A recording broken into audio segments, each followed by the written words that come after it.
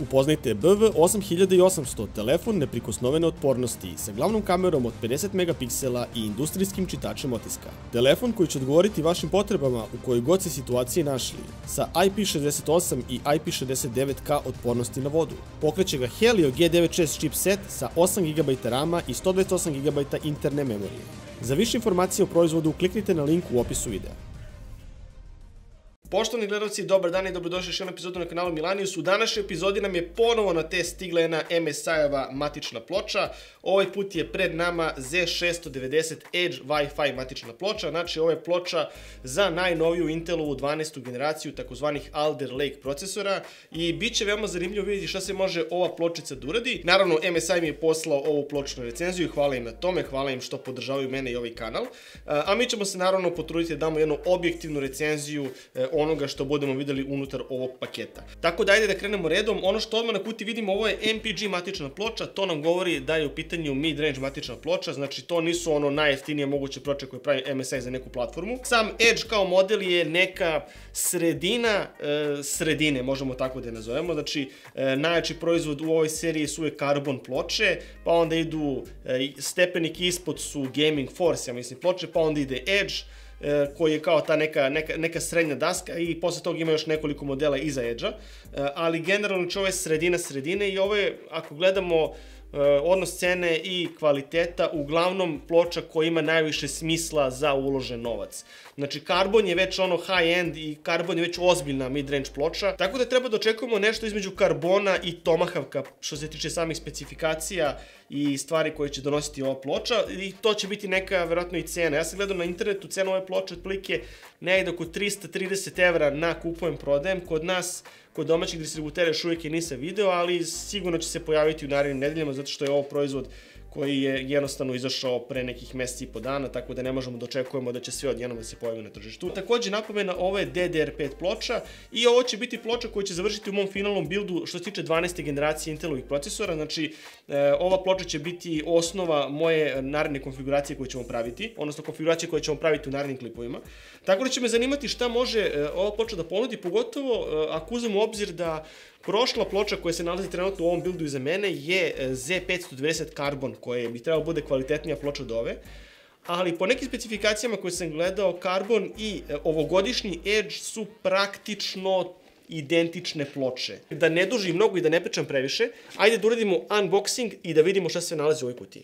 U redu, postavio sam ovu divnu kutiju na jednu roze podlogu kako bi moglo da se vidi kontrast i kako bi mogli bolje vidjeti unboxing. Ono što mi se jako sviđa u startu jeste i dizajn ove kutije. Ova kutija izgleda zaista prelepo i ima te neke kao shiny elemente i generalno u posljednjih nekoliko generacija MSI-ove ploče vizualno izgledaju jako dobro, a isto tako i ove kutije izgledaju veoma fancy. Nego, ajde da otvorimo i da vidimo šta nas čeka ovde. U startu vidimo crnu unutrašnjost i klasična stvar.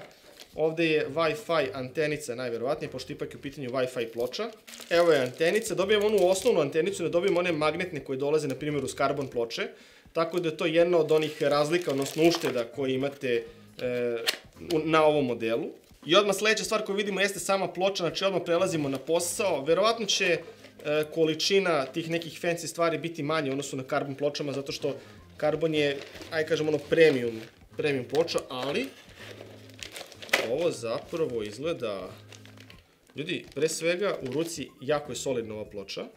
Ajde da sklonimo ovo sa strane i da vidimo kako ovo zapravo izgleda, da pokušamo da je otvorimo, ali gledam kroz ovu plastiku, zapravo izgleda jako, jako lepo i jako, jako ozbiljno. Da vidimo šta kaže ploča. Ljudi, ovo izgleda prelepo zapravo. Ovo deluje mnogo ozbiljnije u odnosu na Tomahawk ploču, to vam u startu mogu da kažem. Malo sam se bio zabrinuo zato što, kažem, Tomahawk izgledala jako impresivno, ali heatsinkovi i sve ostalo što se nalazi na ovoj Edge ploči u ovom trenutku zaista deluje jako, jako ozbiljnije i deluje izuzetno premium. Ajde se vratimo nazad našem unboxingu. Imamo ovde MSI četkicu, znači standardna MSI četkica koja je skoro u svakoj ploči je tu. To je lepo znati. Idemo dalje. Tu je MSI značka, evo je MSI značka ovde. Dobijamo stikere, dobro. Dobijamo installation guide, to nam je jako bitno. Dobijamo još onih stikera koji dolaze za vezivanje vaših kablova i ostalih stvari, SATA portova. Nekoliko promo pamfleta koji su uvek zanimljivi da možemo da vidimo šta dobijamo od njihovih ponuda. MSI zahvalnica, naravno, za registraciju proizvoda i njihov membership card isto takođe promo, znači gomila promo stvari. I to smo sklonili sa dnevnog reda. Vidimo što imamo od kablova. Kablovi su takođe bitna stvar za nas. Evo ga MSI USB, jako cool stvar. Drago mi je da su napokon napustili one CD-ove. Ovde imamo RGB 5V jedan kabel. Imamo još jedan RGB, znači imamo više RGB kablova ovde. Znači ovdje imamo muško-ženski RGB, ovo je odlično. 2 sata kabla koje će nam možda trebati, mada ja sad trenutno idem ka tome da više nikad ne koristim SATA portove. Ovde su distanceri za naše M2 diskove. Imam ukupno 2 distancera koliko vidimo ovde. I naravno tu je naše Z690 Edge uputstvo kako bismo sve ispratili kako treba i kako bismo znali koje su detaljne sposobnosti ove matične ploče. Najkorisnija stvar u ovim kutijama ako mene pitate. Tako da to je manje više to. Znači zaista onako skromnije, možemo kažemo da je skromnije iskustvo otvaranja u odnosu na recimo karbon koji smo otvarali prošle godine ili na primer i Edge X570S ploču, zato što mislim da smo u X570 Edge ploči dobili one šrafove, odnosno šrafcigere za šrafove, tako da malo manje opreme u odnosu na tu ploču recimo, pošto su jedna i druga Edge praktično ploče, ali to na kraju dana nije toliko bitno, bitno je da smo dobili jednu zaista ekstremno seksi ploču.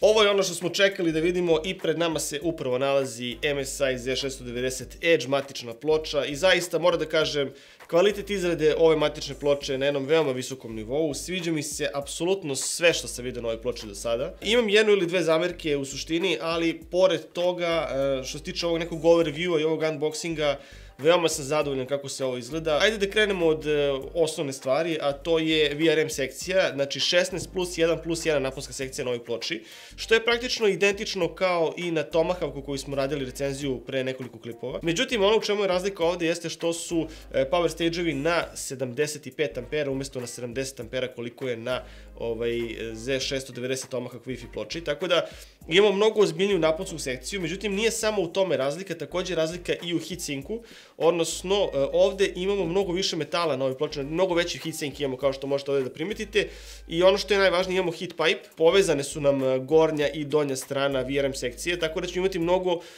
ujednačenije i kvalitetnije hlađenje na ovoj matičnoj ploči. Tu je onaj bonus efekat, ovaj zmaj ovde izgleda veoma fancy i naravno imamo RGB opciju, tako da moći će da sija u milion i jednoj boji što se kaže, tako da ima ljudi kojima je to jako koji žele da imaju RGB na njihovim pločama, ova ploča to apsolutno ima i definitivno možemo kažemo da je Edge dosta unapređenija verzija Tomahawka u tim nekim stvarima. Naravno, neko će sada da kaže, dobro, prelazak sa 70 na 75 A nije preterano veliki skok, što u teoriji možda i nije, ali imajte obzir da imate 16 faza, znači 16 faza, svaka faza ima po 5 A više, to se nakupi, verujte mi na reč, i pravi razliku. I moje neko mišljenje generalno što tiče VRM sekcije za matične ploče, sve preko 75 A je overkill. Znači, apsolutno vam nije potrebna naponska sekcija sa 105 A, kao što neki high-end ploče, na primjer, imaju. Znači, to je apsolutni overkill.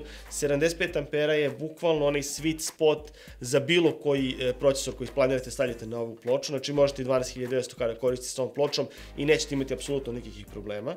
Sa druge strane imamo 6-slojni PCB, to je možda malo ograničavajuća stvar ukoliko uzmemo obzir overclock DDR5 memorije, zato što u suštini high-end ploče koriste 8-slojni PCB, ova ploča ima 6-slojni isto kao i Tomahawk. Ovo je praktično bio taj način da se uštedi na ovoj ploči u odnosu na ove kvalitetnije MPG ploče. Pitanje je kako ćete vrstu RAM uspeti da nađete i zaista ne verujem da će bilo ko uspeti da nađe ili želiti da da ne znam koliko, 400 do 500 evra za memoriju koja možda se overclockuje na preko 6500 MHz. DDR5 specifikacije trenutno nisu toliko impresivne da bi vama značilo da imate 8-slojni PCB, zato što kažem opet, cilj ove ploče je da bude apsolutni mid-range, znači ono bukvalno sredina sredine i s te strane ja sam veoma zadovoljan kvalitetno kako ovo izgleda. Ono što takođe moramo da napomenemo jeste jako dobra podrška za M2 SSD slotove. Imamo 4 slota na ovoj ploči i sva 4 slota koje imamo su PCI Gen 4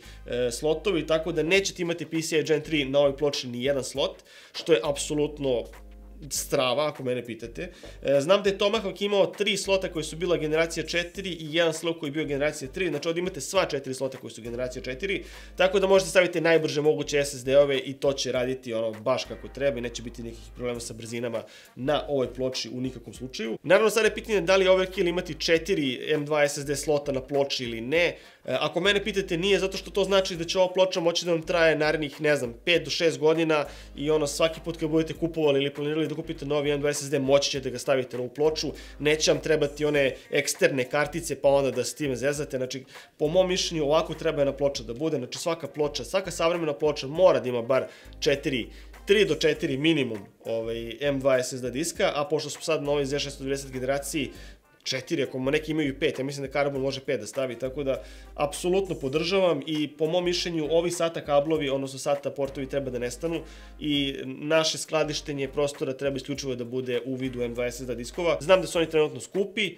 ali kažem, to je neka budućnost i treba ići ka tome, apsolutno. Što se tiče zadnjeg panela, ovdje imamo prilično dobru postavku USB-ova, imamo 7 USB Type-A portova, imamo jedan USB Type-C, imamo 2,5 gigabitni LAN, što je standard za Z690 ploče, ja mislim, imamo Wi-Fi 6E, također standard za Z690 ploče i prilično adekvatnu audio sekciju. MSI-ove ploče su uvijek imale dobru audio sekciju. Koliko ja znam, podržavaju onaj njihov Audio Boost 5. Vidite, ovdje su zlatni kondenzatori, ima ih koliko hoćete.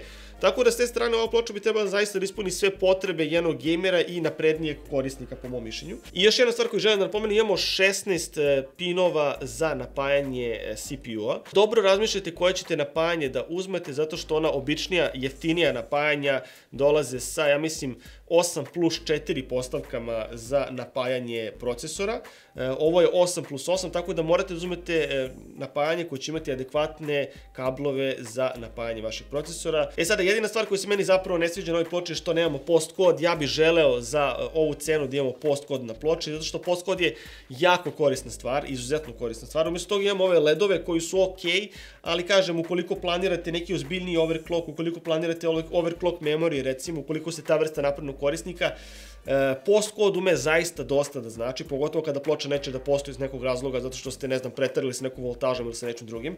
Tako da s te strane krivo mi je što nemamo toga, ali opet kažem kompromisne cene, znači ovo je min-makserska ploča u svojoj suštini, znači ovo je ploča za onog naprednog korisnika koji zna šta mu treba i ne želi da plaća za neke, neću kažem bez veze funkcije, ali za neke stvari koje apsolutno nisu potrebne za njegov sistem.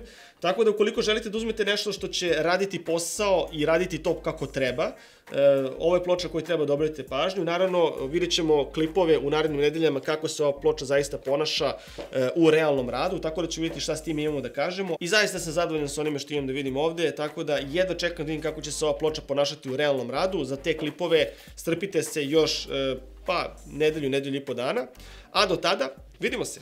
Ćao!